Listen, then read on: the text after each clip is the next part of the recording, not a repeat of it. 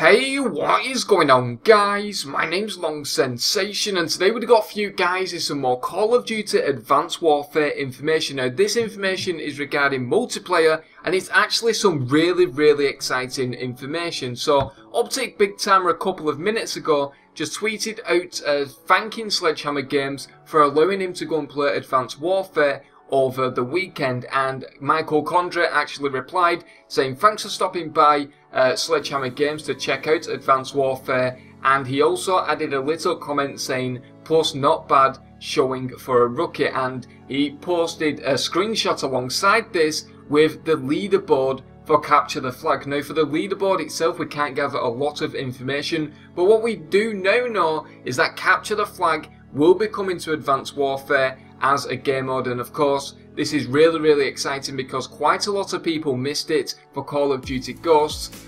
You know, Blitz was a good game mode, but there's nothing in comparison to Capture the Flag. Capture the Flag was, in my opinion, far better, and I'm really kind of excited to see it return. I did really enjoy playing that within Black Ops 2, but that is pretty much it for all the information we've gathered. It's hard to gather a lot of information from one picture, but of course this just means that Capture the Flag will return. And my question for you guys are, what game modes are you looking forward to, or do you want to see within Advanced Warfare? Personally, I would love to see the War game mode. I would really like to see that. It was one of my favourite game modes of all time, and seeing that would definitely be a major kind of excitement factor for me to actually play the game. I would also like to see Hardpoint. That was really good within Black Ops 2, and I believe that was the best game mode in my opinion to actually watch in terms of competitive play. But that is pretty much it.